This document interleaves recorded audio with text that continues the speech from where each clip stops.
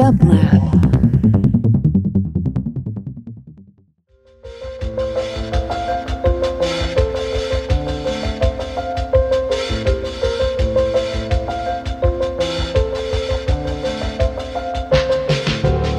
Welcome to the Quarantine Tapes, a daily podcast from Onassis, LA and dublab.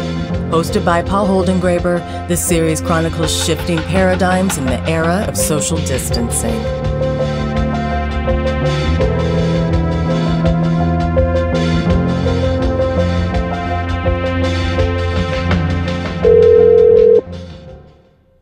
Hello? Hello, could I please speak with Kiana Scott? Speaking. Hello, Kiana. This is Paul Holdengräber calling you from the Quarantine Tapes. I'm so pleased that you accepted to take our call and that you're part of this series. How are you today? I'm well. Thank you for asking. How are you? I'm alive. I'm it beats alternatives. I'm happy to be speaking to you. Where do I find you at the present time? I am at home. And where is home? I know home is something home is something you and I will talk about. So I'm curious where home is these days. K-Town, Los Angeles. And you have an apartment there? Yes.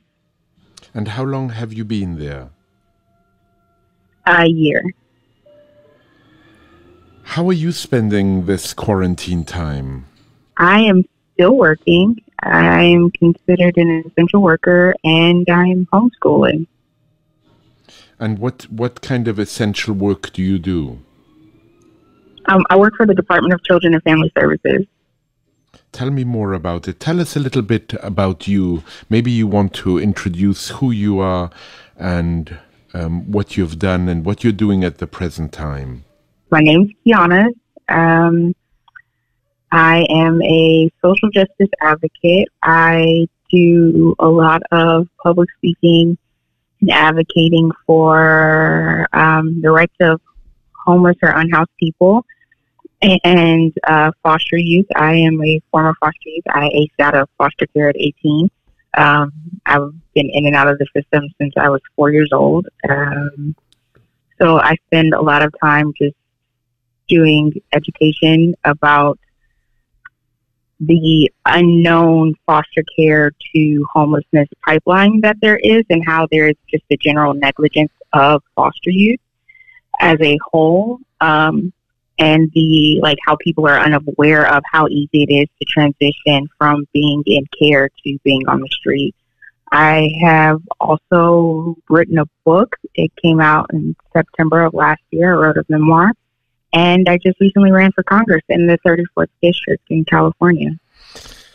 An amazingly rich life. And you spoke about something that I think is so important for us to discuss, which is a correlation between foster care and homelessness. Studies have shown that within a year of emancipation, roughly a quarter of foster care youth will experience homelessness. Within 4 years, about half will be homeless. So if you could help us understand that correlation, since it's something you've experienced so deeply and from reading about it so painfully. So basically, in a traditional home, you have a child, they turn 18, they may or may not leave the home, they may go to college, but they have the option of choosing to stay or go. When you're in foster care, that option is not given to you at either 18 and now it's 21, sometimes 23, funding stops. And so when funding stops, your placement stops. And you're not given alternatives, or the resources for alternatives are so small and inefficient that the only viable option is a shelter or being on the street. And so a lot of times with social workers just having caseloads that are very high, and just the emphasis, instead of being put on quality care, just being put on numbers, social workers will close out cases without finding suitable long-term placement for these children. And so they'll end up in shelters, like 30 or 90-day shelters, and then they're on the streets after that. And then they're just scrambling, trying to figure it out. Like, they go from high school to learning how to survive almost instantly. You were mentioning your memoir, Viewer Discretion Advised, which was published last September. Kim Fay writes, according to a study by the Harvard Medical School, the University of Michigan and Casey Family Programs former foster children are almost twice as likely to suffer from PTSD as U.S. war veterans who fought in Iraq. Reading that, Keana, was tremendous. I mean, that statistic is terrifying. Yeah, I mean, I didn't get diagnosed with PTSD until I was 27. I had been living with misdiagnosis my entire life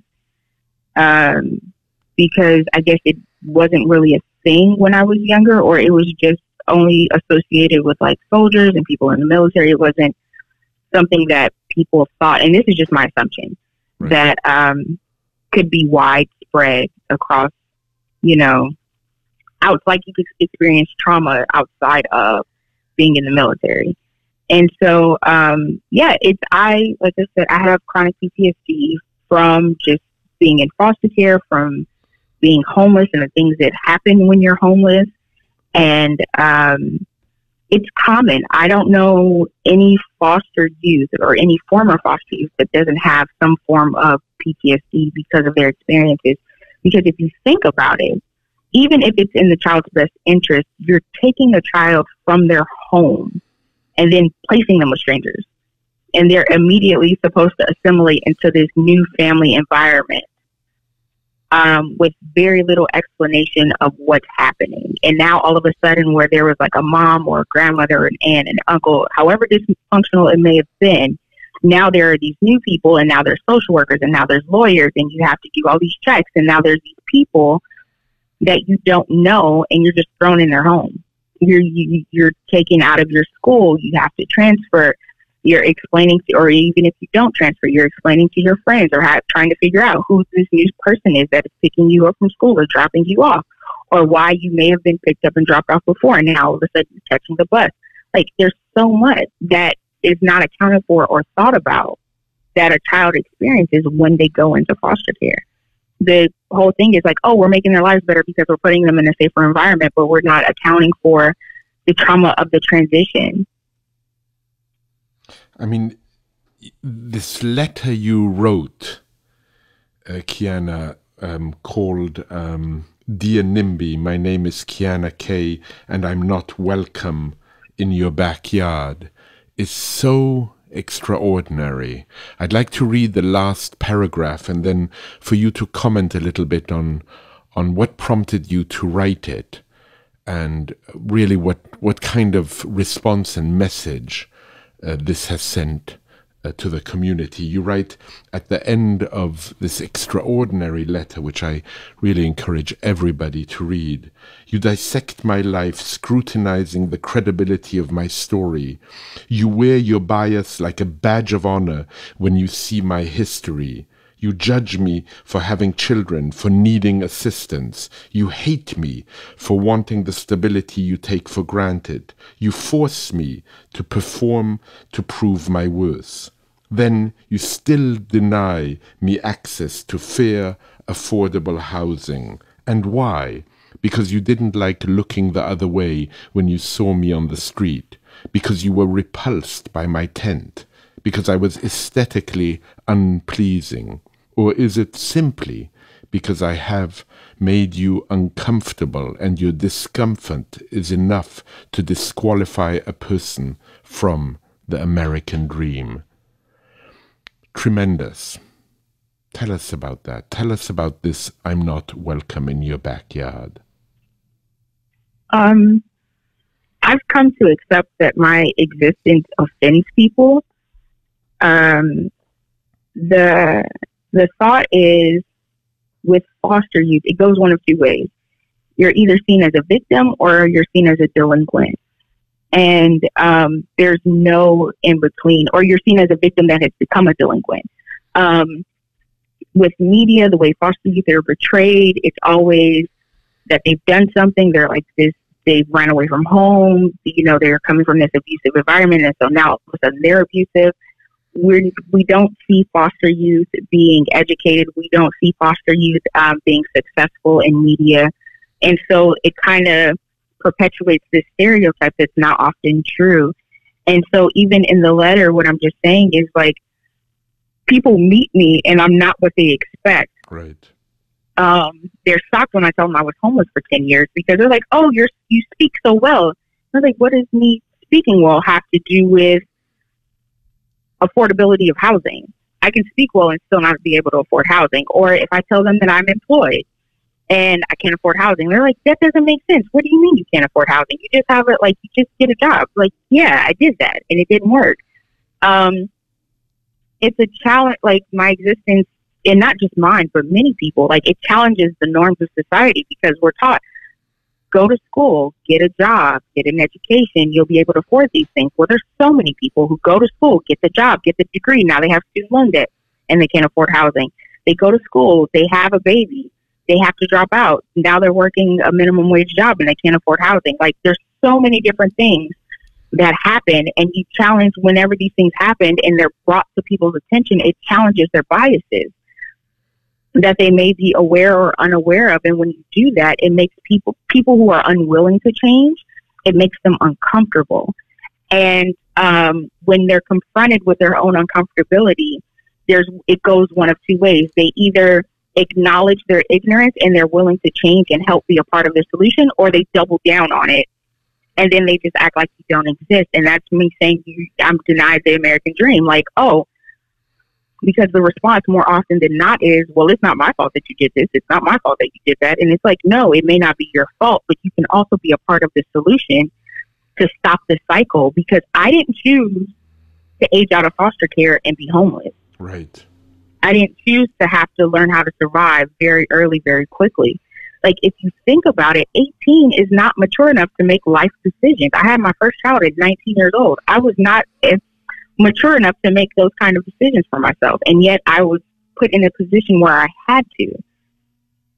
Whereas if I would have had... I mean, what is very important for listeners to know is that you may have been 18, but nothing had taught you even how to pay bills. Even that... Right. And I'd like you to tell listeners a little bit about that, about how, in effect, how maybe you were 18, but foster care had not prepared you for what would happen afterwards. Right. So, I mean, I took these classes when I was like maybe 15 or 16, and they taught you basic, like how to boil water, cooking, how to open a bank account, how to apply for a job, how to dress for an interview. And then that was it. There was never a discussion about bills. There was never a discussion about credit. There was never a discussion about how to apply for an apartment, how to maintain an apartment, or where to go to get furniture. None of this stuff was talked about. And then when I turned 18, I was all of a sudden expected to know all of this stuff, and I didn't. And so when I got my first apartment, my property manager actually had to help me turn on my utilities because I didn't know how. I thought you paid for an apartment and it came with it. And I also didn't know that you paid rent or bills every single month. So when I paid the first month, I thought that was it, and I was just able to stay there. And so subsequently, I ended up getting evicted because I didn't manage my money well. I thought I had free money. I applied for credit cards thinking it was free money, not realizing that I would have to pay it back at the end of the month. And learning just the hard way, these things that I wasn't taught or that weren't really talked about in the home. And I think that at large, it's not really talked about at home. Like, we hear it mentioned in homes, but it's not really talked about, I think. In communities of color, I should say, or lower income communities. Like, when you hear bills talked about, it's always a stress about not having enough. But there's not a discussion about finances and credit and the importance of maintaining good credit, or maintaining a credit card balance of under 30%, or the importance of paying your bills on time and properly budgeting and managing your money. These things just weren't discussed in foster care because you're not really seen as a member of the family. But then in lower income communities of color in general, they're not discussed.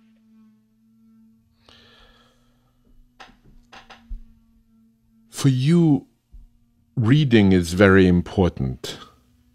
And I'd like you to say something about what books mattered to you, what books matter to you, and what did they offer you, what did they afford you? When I was younger, I read everything. Anything I could get my hands on, I would read it. My favorite books were the biography of Nelson Mandela, Malcolm X, and Roots. So Roots was a way of escape for me, and it provided me with a hope that life could absolutely be terrible, but there could be worse in it. Maybe not for me, but for generations after me, that there could be some value in my life. And it gave me hope. And that was at 13. And just reading about Malcolm X and Nelson Mandela, I kind of formed in myself this sense of justice and just doing what is right in spite of what it may cost. And always standing up for what is right and speaking truth to power no matter what, because it's important. And it's whatever I may think or whatever I'm experiencing is not unique to me. And so it needs to be said so that there is a change that happens. Where and how are you finding community now? And I don't only mean in this moment of the pandemic, but certain organizations may have helped you. Alexandria House has been a huge part of my community building and formation of stability in the last 3 years. Also my church. They are essential for me in just staying rooted and grounded in reality and not being lost in everything else that's happening, especially here recently with all of the things going on with the pandemic and just being isolated from the world. It's so easy to just be in fear, and they help me to not be in fear, but just maintain a posture of gratefulness for the things that I do have, as opposed to focusing on what I don't have and just being mindful of my actions and interactions with people. Earlier on, you were saying that there are two ways of reacting to your presence in the world. One is, in a sense, to blame you and perhaps to look away in so doing. And the other is to be part of the solution. Now, this is a grand, great question, and I don't mean at all for you to say that you could offer a solution, but what might be some of the steps? I think there are many things. The simplest one is voting. Yes.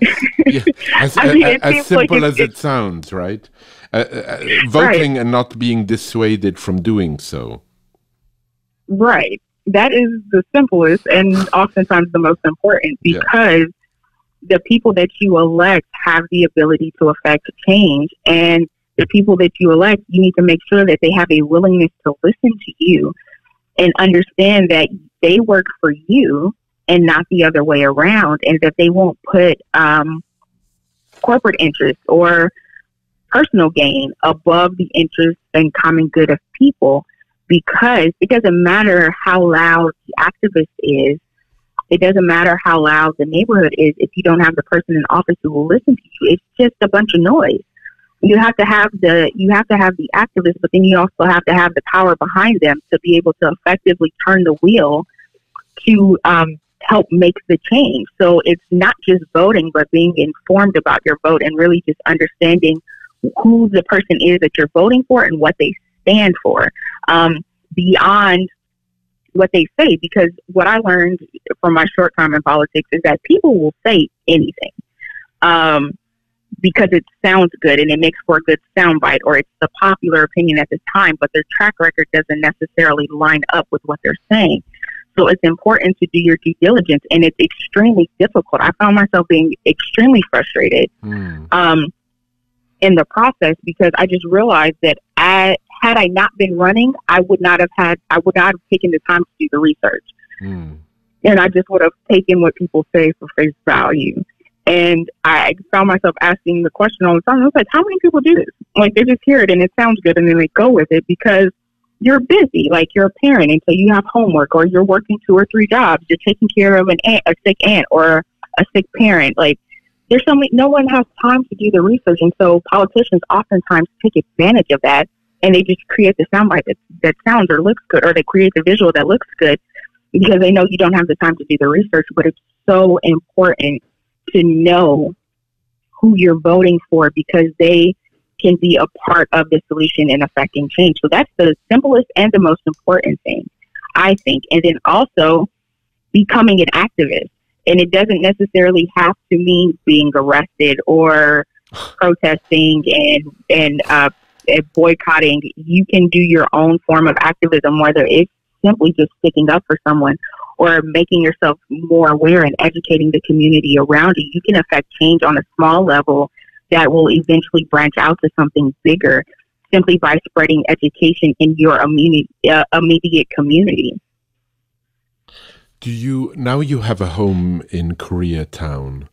Do you go and see some of the homeless people you used to live next to?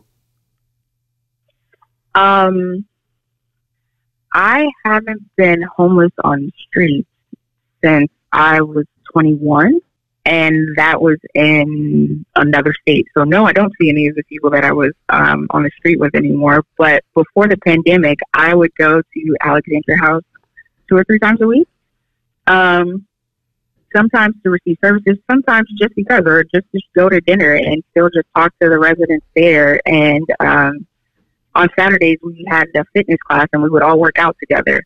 So I'd get up on Saturday mornings and go hang out. Like, I'm very much involved in my immediate community, not so much on a bigger scale, just because it's harder for me to go and see it without being angry. Right. And upset and feel very helpless. So for my own mental health, I don't go. And that may be a little selfish, but I have to preserve myself for my child. Yeah. So Protect if I'm not well, she's not well. Yeah. How was it, Keana, writing that story of extraordinary trauma? What was it like to articulate that trauma through the written word? At the time, I didn't give it much thought. I saw writing as a form of therapy for me, to be able to express things and to talk about things that I hadn't had the opportunity to talk about or to share. A lot of things in my book I never told anyone. And being able to just write and not have someone interject or ask questions or judge gave me the freedom to just be able to tell the truth and the whole truth. And so for me, in a way, it was very freeing. But then when the book was finished, I became very afraid because of how honest and unfiltered it is. I was worried about how I would be perceived by people, how they would judge or, make assumptions about what they would have done if they were in my situation or in the different situations or circumstances that I talk about in the book. I worried about like my daughter and what she would like, what the people around her would think, as far as like her teachers and things like that. So initially it was great. After the fact, it's not so much. I kind of went into a little bit of a panic and had to stay off of social media for a little bit. And now I'm just in a place of my mind being made up, like, and owning every experience and knowing that there's hope in all of it. So yes, that may have been, it was traumatizing. It was horrible. Yes, I did live through all of those things, but the important thing is I lived through it, and I'm better for it, and I'm able to help people because of that, because there are a lot of people who won't be able to share their story or won't have the strength to articulate it in any form. And so if they can identify with what I talk about in the book and then even just see me now, I hope that it can provide hope for them that it will get better and that things do eventually change. Do you have such hopes that things will change in some way, perhaps for the better, as an outcome of this horrendous pandemic? Yes, I would like to hope so. I mean, yeah, we all would. I do too. I ask that question with some hesitation in some way. Yeah, I think that.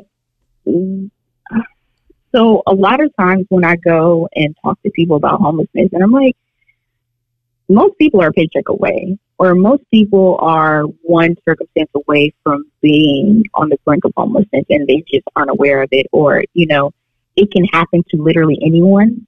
A lot of times people are so far removed that they don't see it. And so in this instance, there are people who are experiencing the threat of homelessness who would have never, like it would have never gotten to them, who are experiencing food insecurity for the first time, who are experiencing the fear of not being able to pay rent or your mortgage or be able to afford the lifestyle that they had pre-pandemic. And so my hope is that it awakens a new level of empathy in people.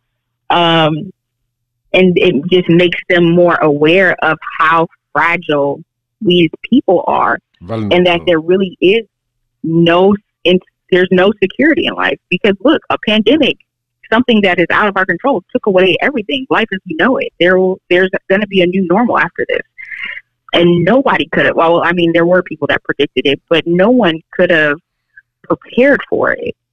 You know, it reminds me, Keana, of a verse of the Bible you so love, one of the Proverbs, where it is said, "Those who shut their ears to the cries of the poor will be ignored in their own time of need." And how deeply that applies to the present moment as you just articulated it. Yes, that is. So I have scriptures written throughout my house of just different things that I want to remind myself, and that is one of them. To just remember, no matter where I am in life, the moment I stop listening, the moment that my heart isn't affected by the disenfranchisement of others, is the moment that I'm, one, no longer effective. Two, I should probably stop doing whatever it is that I'm doing. And then three, in my moment of need, I will not be heard. Well, you have been heard here, and it's been really extraordinary to talk to you, Keana Scott. I really thank you very much for taking the time, and I hope that when this pandemic is over, whatever that might mean, we will be able to meet each other. And for the moment, I send you a big virtual hug. No, thank you. This was fun. Oh, well, that's good. That's good. I'm glad. Yeah. I'm glad. Did you not expect it to be fun?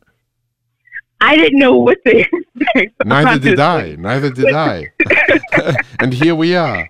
And take good care of yourself and your child. And all the best to you. I send you really my warm appreciation. Be well.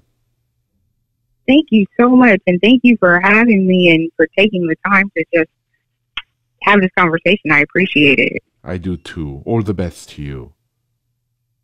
Bye-bye. You too. Bye. To support this show and Dublab's progressive programming, go to dublab.com/support.